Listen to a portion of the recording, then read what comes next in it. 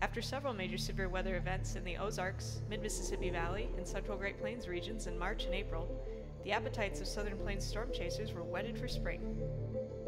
On the morning of April 24th, the Storm Prediction Center had issued a moderate risk of severe weather for most of central Oklahoma. A trough over the Rockies, with strong mid-level diffluent flow over the area and adequate shear for supercells, combined with a tongue of instability within the warm sector. This setup primed chasers to hunt out the storms in Oklahoma. Initial storms developed along the warm front in north-central Oklahoma, but these storms quickly moved away from the warm sector and became elevated over a cool, stable air mass to the east. Some of these storms did produce brief mesocyclones, such as this storm just east of Stillwater, Oklahoma. Many chasers intercepted these early storms, as the warm sector remained inactive. However, storms began to explode along the dry line back in the warm sector to the southwest, and many chasers to the north shifted gears and abandoned their original targets. One storm quickly developed in Canadian County, Oklahoma during the late evening hours. Intrepid storm chasers from all over the southern Great Plains region congregated in the sleepy town of Reno, Oklahoma for what promised to be an unforgettable severe weather event. This is what they saw. I think that's going to do it. Man, the Momatis is incredible.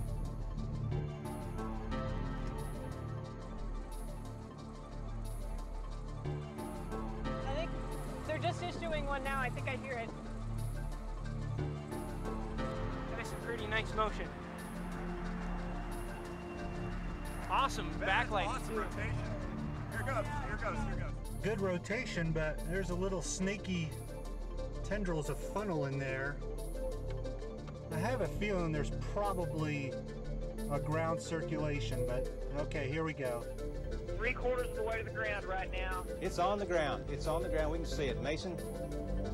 Yeah, Gary, it is on the ground. It's the longest funnel we've seen today. I can see debris. I wouldn't call it debris. I see condensation on the ground moving up right now, Gary. QST, this is KL4LJT. I am looking northwest at a tornado on the ground in Cleveland County. Over. Okay, condensation on the ground. County, over. Beautiful tornado. Tornado touchdown time, 7:39 p.m.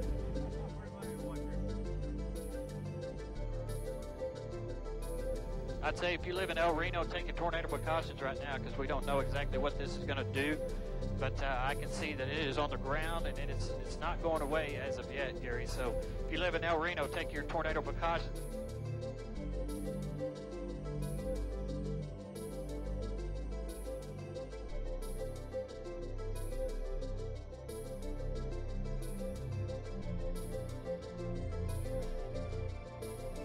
That is an awesome tornado. That's a beautiful, it's in Oklahoma for crying out loud. This funnel is getting larger. This is becoming a well-defined tornado. As you can see from Ranger 9 shot, it's a well-defined funnel. We can see debris on the ground.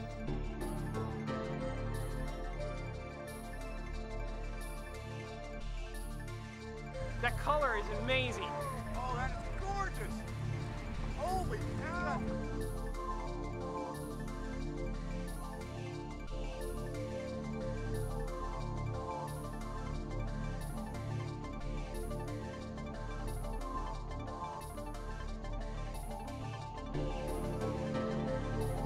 We'll watch for an occlusion.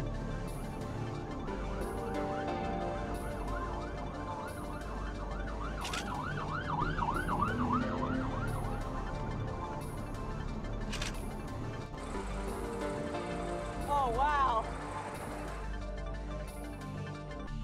More debris on the ground. The tornado sirens are sounding in Reno right now. We can hear them. This tornado has gotten stronger.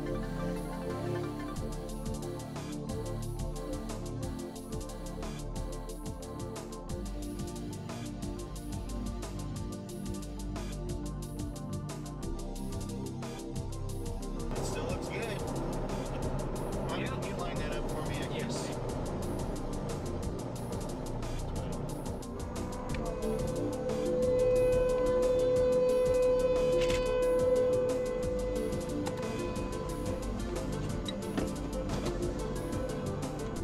Hey, Gary, it appears to be moving directly east. It's very close to I-40 out here near El Reno right now, but it appears to be moving directly east, maybe a little bit to the northeast.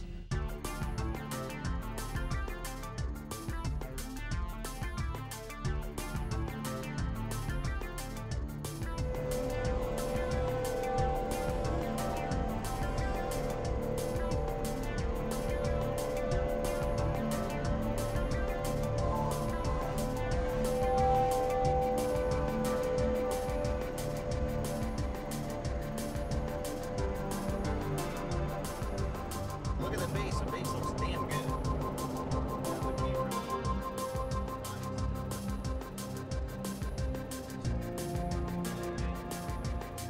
This is just west of El Reno, which is west of Oklahoma City. It's small, it's very small, but it appears to be quite violent. So it's intensifying again. Look at that. So you guys in the El Reno area, western parts of El Reno, Hank, you guys are very close to it also. Gary, Go ahead. We got Gary, a this lot thing of is debris. really doing a lot of debris right now. I mean, it is really producing a lot of debris.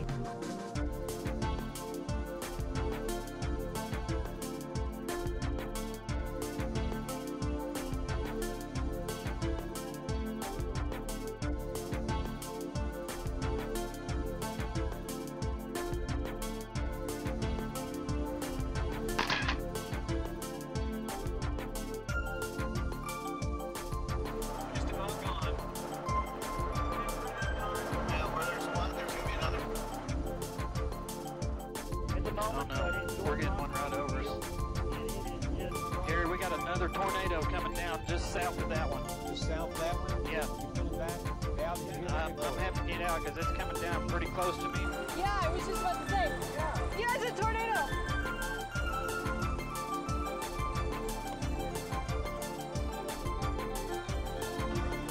There's your right.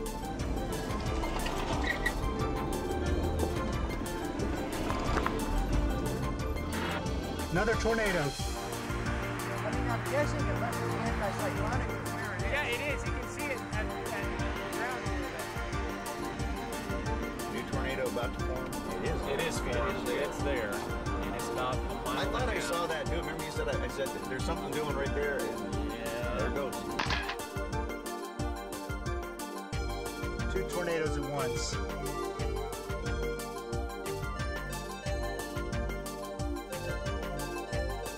How is that for an anticyclonic tornado?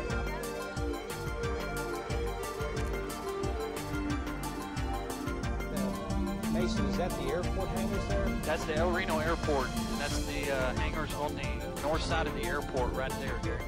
Hey, Gary, we got the other funnel coming down to the north now. We got two tornadoes on the ground right now.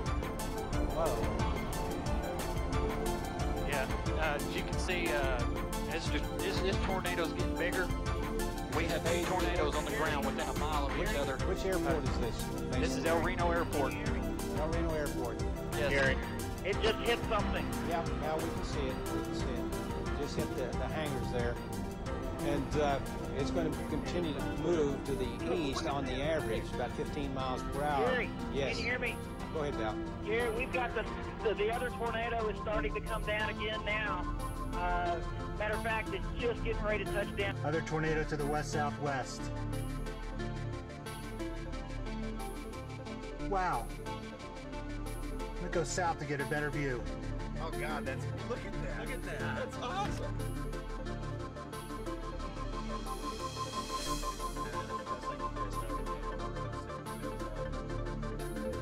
Oh man, look at it go.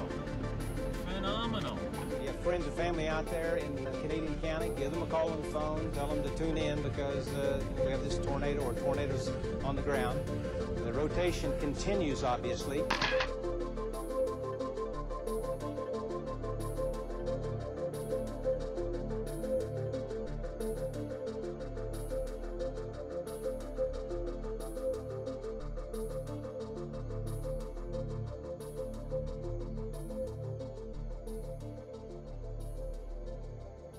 These two tornadoes were a classic cyclonic-anticyclonic pair, rotating in opposite directions on opposite sides of a supercell roof-flank downdraft. The northern cyclonic tornado did little damage, remaining mostly in open farm fields. The southern anticyclonic tornado, rotating clockwise and rare for the northern hemisphere, damaged a new airplane hangar and several aircraft at the El Reno Municipal Airport. Both of these tornadoes were rated EF1 on the enhanced Fujita scale, with winds estimated between 90 and 100 miles per hour.